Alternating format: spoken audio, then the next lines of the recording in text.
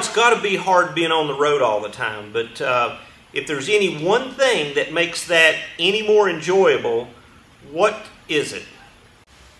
One of the cool things about this deal is that when I can't have my family with me, I've got this hauler that's actually everybody, when I go racing, like you go into a hotel and I'm like, man, I'm at home, because this thing's stocked with everything I need. It's got satellite TV, I can watch my football games and all my sports. It's got a shower, it's got a more comfortable bed than at my house. I can sleep, you know, we can sleep 4 or 5 guys in separate beds.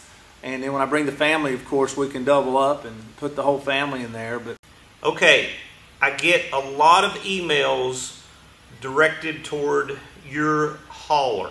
They talk about your trailer, how nice it is, all the graphics, and obviously you take a lot of pride in that. Tell me a little bit about it. You know, the graphics on the trailer is really an added dimension that I really enjoy doing. We had just a black trailer and a white truck forever and ever. And there was a couple of other teams out there that had graphics on there, but not a lot. Of course, all your corporate trucks, they're all just solid white. So, you know, I wanted to put the graphics on there, look more like a NASCAR, NHRA type rig going down the road, look professional. It's awesome because all the kids, they yell and scream, honk the horn, adults, they're going down the road, giving you the high fives.